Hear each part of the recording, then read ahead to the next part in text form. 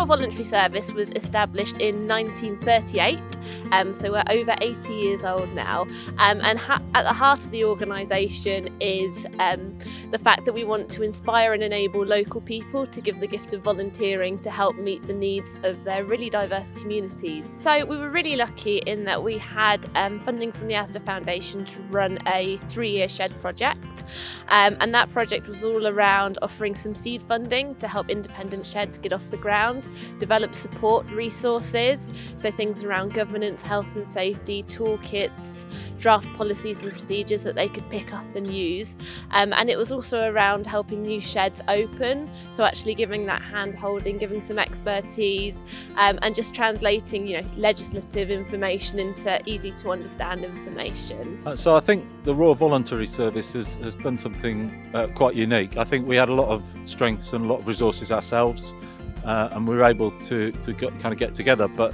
what the RVS has brought is a kind of a governance and an informative set of resources to help us to run sheds in a safe and well organised way. We are very reliant on our members to watch out for each other, but having some training and some guidance, and also having some of the input about health and safety has been particularly important for this shed. We needed that RVS input to give us that direction, and we've had Steve Kilsby's been involved from before we started, and he's still here now, and Abby's here from RVS also.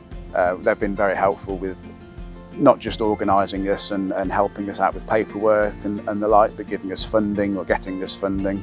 I think in fairness, the Royal Voluntary Service started the whole thing off because, as I said earlier, we had a meeting at the RVS premises in Castle Street, and it was there that we discussed the possibility of using this building. So in fairness to the RVS, they started the whole thing off, and they are now still supporting this particular project. Now we're really lucky in the sense that we're able to help develop sheds as part of our charity. So whereas previously we just helped develop sheds as independent organisations, now we're actually able to offer them insurance under Royal Voluntary Service. They're able to come under our pre-existing policies and procedures. So we're able to not only offer them that help to set up, we can offer them our framework to set up under.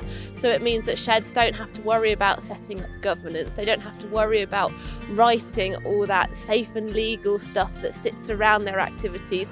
We're doing all that for them so they can actually get on and do the really important things like crafting, their woodwork, metalwork, and getting the activities up and running.